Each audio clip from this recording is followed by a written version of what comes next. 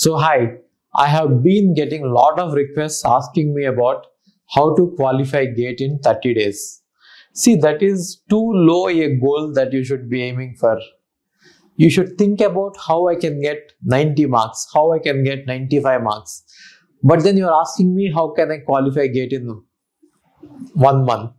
So what I did is I'm making a video called how to get 50 marks in 30 days. At least you can aim at it, right? At least aim for getting 50 marks. So from all the subjects, I have taken what are the topics that you should focus on so that you will get at least 550 marks. Here I am saying at least 50 marks. So aayega hi. At least 50 marks in 30 days, you'll definitely get it if you follow what I'm going to say. So first thing is aptitude. See, aptitude is the most scoring subject, so you should not leave out anything in aptitude. But in case if you say that you don't have time for aptitude, out of 40 topics, I have taken all these 11 topics, go through them. And the most important topic for aptitude is spatial aptitude, pattern recognition, visual reasoning, like mirrors and water images and paper folding, etc. So these are the most important topics coming to aptitude. Out of 40, I have given you only 11. You focus on this 11, you will get 50 marks. Not only this, there are other subjects also. Wait. So English, we don't have anything called important topics in English. Just go through all the PYQs, as many as possible. You go through all the PYQs and learn. That will help you. Okay. And coming to discrete mathematics, you have to focus on propositional logics and graphics, propositional logic and graphs. That is very important. Rank of a matrix, eigenvalues and eigenvectors. You will get few marks from that. And then algorithms, you don't have to focus on every algorithm. Focus on greedy, dynamic, divide and conquer, heap sort, and master's theorem and hashing. And coming to data structures, you have to focus on pointers, strings, arrays, stack, queue, linked list, DFS and BFS. And coming to operating system is a very easy subject where anyway that is not the concept here. Here I'm explaining you how you can get at least 50 marks in 30 days. Okay, so let's stick to that. I don't want to tell you that operating system is very easy. You have to focus on entire operating system. That's not the concept here. So what are the main topics? One is scheduling is important.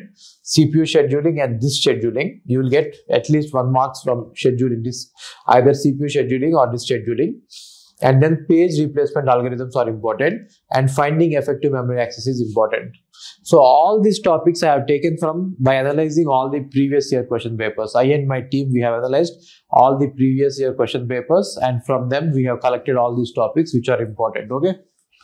And then coming to computer networks, you have logical addressing, sliding window protocol, routing algorithms, ICMP, error detection correction, IP header and TCP header. Okay.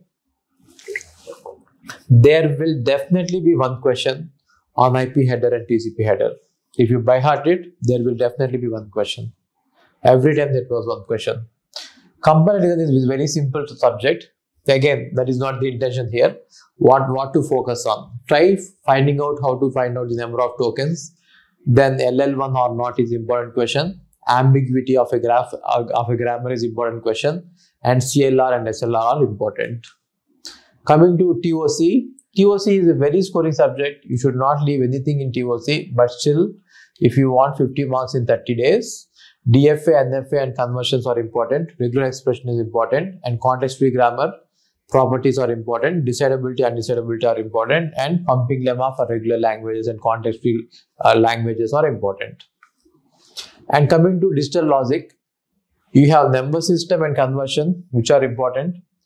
Multiplexer and demultiplexer, which are important. Flip-flops are important, adders are important, K-maps are important.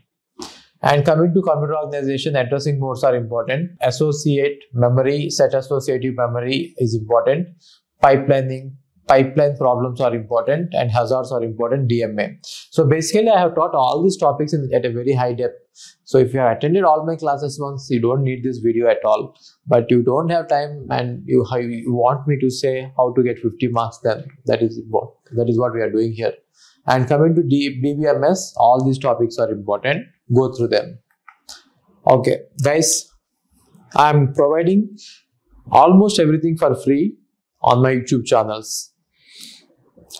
All that I ask you is, guys, just please subscribe and tell your friends about this channel. Ask them to subscribe and comment something on the video so that the reach of the video will increase, right?